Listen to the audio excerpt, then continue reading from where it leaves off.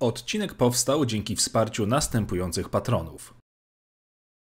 Dziękuję Wam i niech moc zawsze będzie z Wami.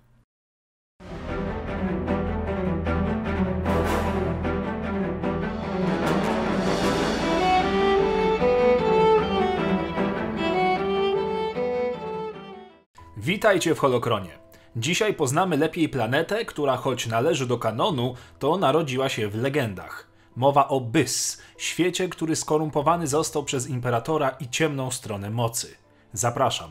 Byss jest planetą w głębokim jądrze w pobliżu centrum galaktyki, odkrytą nie wcześniej niż w 1945 roku przed bitwą o Yavin. Byss był piątą planetą systemu Beszkek i krążył wokół gwiazdy o tej samej nazwie.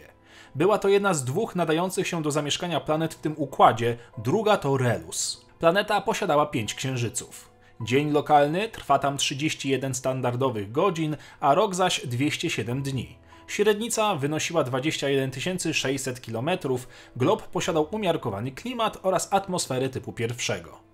Planeta wyznaczała też koniec tzw. trasy na Byss, nadprzestrzennego szlaku, wyjątkowo niebezpiecznego i zmiennego, przez co wymagana była instalacja wzmacniaczy niemasowego pola w nadprzestrzeni, co wiązało się z gigantycznymi kosztami.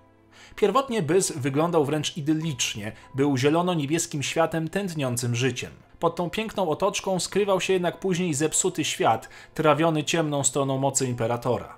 Natura i powierzchnia planety były wypaczone i przeżarte energią Sitha. Niemniej Byss był piękny. Powierzchnia była usiana łańcuchami jezior i rzek, w których mieszkały mikroskopijne formy życia, a także wygładzonymi przez wiatr płaskowyżami i kanionami. Jego izolacja od większości galaktyki pozwoliła na to, że jej naturalne wyspy i ruiny sprzed epoki ekspansjonistycznej zostały nietknięte przez tysiące lat. Po zepsuciu się gleby przez ciemną stronę mocy, planeta straciła wiele ze swojej naturalnej jakości i produkowała niewiele więcej niż paprocie i porosty. Żaden inteligentny gatunek nigdy nie zamieszkiwał globu, a występująca tam fauna była w większości nocna i nieszkodliwa.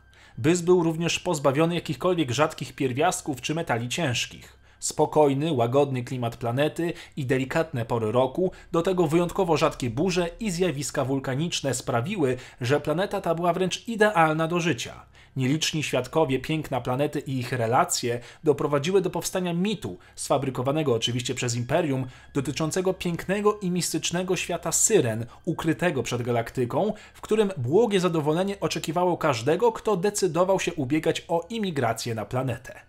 Historycznie planeta była w sumie rządzona przez 3 różne mocarstwa. Wpierw było to nieskończone Imperium Rakatan, którzy władali systemem przez prawie 5000 lat. Milenia później planeta znalazła się pod rządami Imperium Galaktycznego, gdzie służyła jako ośrodek wypoczynkowy dla Imperatora. Gdy Imperium Galaktyczne upadło, odrodzony Palpatine i jego nowe, mroczne imperium używało Byss jako głównej planety zrzeszającej resztki imperialnych sił. Stało się również miejscem budowy wielu imperialnych superbroni, w tym dewastatorów światów czy niszczyciela zaćmienie. Najważniejszym punktem na planecie była oczywiście cytadela Imperatora, w której Sith trzymał klony swojego ciała jako zabezpieczenie przed śmiercią. Ta wielka, pomalowana na czarno i czerwono wieża zawierała nie tylko prywatne pokoje i biura lorda oraz jego urzędników, ale również salę tronową, laboratoria klonów, w których przechowywano jego kolekcję ciał, laboratoria alchemiczne Sithów, tak zwaną Wielką Salę, pokój wojenny i biblioteki wypełnione tomami zawierającymi zakazaną wiedzę na temat ciemnej strony. To właśnie w tej cytadeli Palpatine eksperymentował w szerokim zakresie nad swoimi mocami. Bawił się tu niejako w Boga, tworząc wszelakiej maści wynaturzenia, w tym śmiercionośne rankory Chrysalide. Stacjonowali tu również czempioni Czerwonej Gwardii Imperatora, najlepsi z najlepszych. Na terenie przybytku znajdowały się również sale szkoleniowe, w których Palpatine szkolił swoich adeptów ciemnej strony i kilku wybranych inkwizytorów. Posiadał również kilka holokronów Jedi i Sithów, które zdobył w trakcie swego panowania.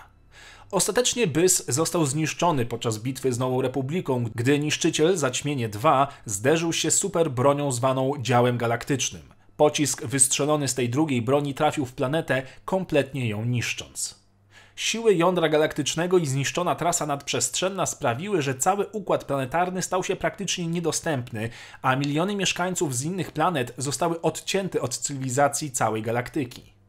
W 14 roku po bitwie o Yavin niejaka Tavion Axmis wchłonęła pozostałą energię ciemnej strony ze szczątków Byss podczas swojej kampanii wskrzeszenia Marka Ragnosa, ale to już inna historia. To tyle na dzisiaj, dzięki za oglądanie, wpadajcie na Discorda oraz rozważcie zostanie patronem serii, by zadawać mi pytania do HOLOCRONu Extra jako pierwsi. Pozdrawiam obecnych patronów i niech moc zawsze będzie z wami.